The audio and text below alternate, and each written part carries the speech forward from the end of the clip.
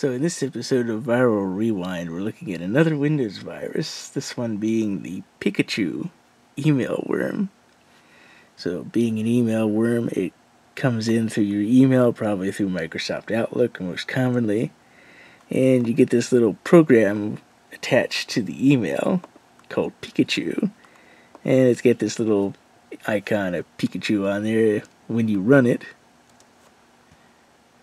it does two things. Number one, it tries to mass mail itself, and I don't exactly have Outlook configured for that on this computer, but if it was, it would try to show messages being sent out to all the contacts if they were there, so it can spread itself. Again, it's an email worm. The second part is the payload here. It says, "Between millions of people around the world, I found you. Don't forget to remember this day every time, my friend." And then it tells you to go to the website at http://www.pikachu.com. Basically just brings up Pikachu from the Pokedex from the Pokemon library, along with this little hopping animation of Pikachu.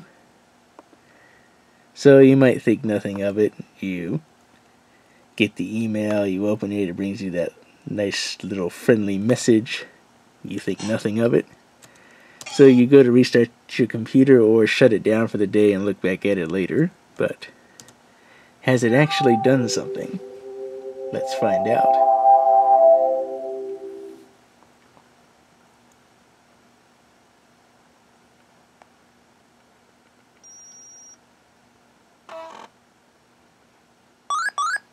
So the computer's rebooting here.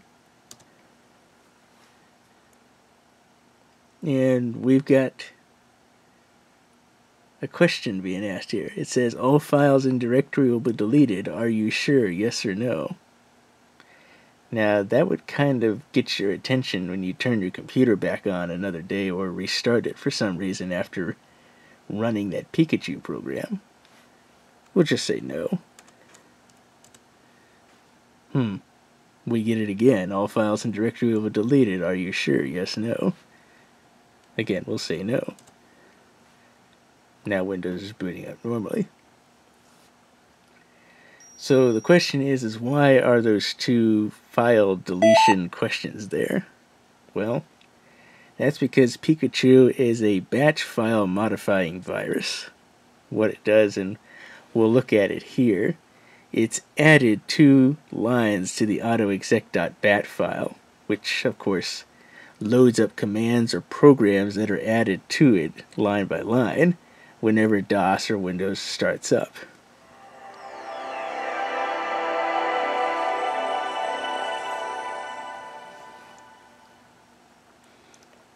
So again, what it has done is it has modified the AUTOEXEC batch file to try and delete files off the computer, and we're going to look up the AUTOEXEC.BAT file here and let you see exactly what changes it's made to it. So, go to our C directory, go to AUTOEXEC, and if you see here it has 2 lines. Technically it's actually added 3 if you count the @echo off. It's added a delete command to delete all files out of the Windows directory and to delete all files out of the system directory.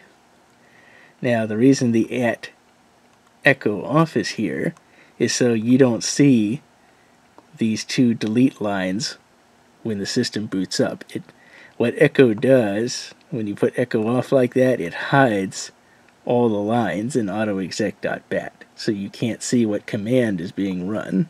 So to the user, you wouldn't see this. You would just see the question, yes or no, whether we want to delete that, and that's the error. See, it's trying to delete files in Windows and in the system directory, both of those directories. But the problem is it just fails at it because it's using the wrong method to do it. The delete command like this requires a confirmation, which is why it was asking us that question about whether we wanted to delete all the files in the directory, yes or no. So, this doesn't work. The virus fails at what it does for its payload, and, well, That's pretty much all the Pikachu virus does. Again, it's an email worm, so you get it via email, you execute the attachment that it is, and then it mass mails itself again to whatever context you've got, and it spreads that way. And then the payload tries to delete the files in the Windows directory and the system directory, but again, because of the way it does it, it fails at doing so.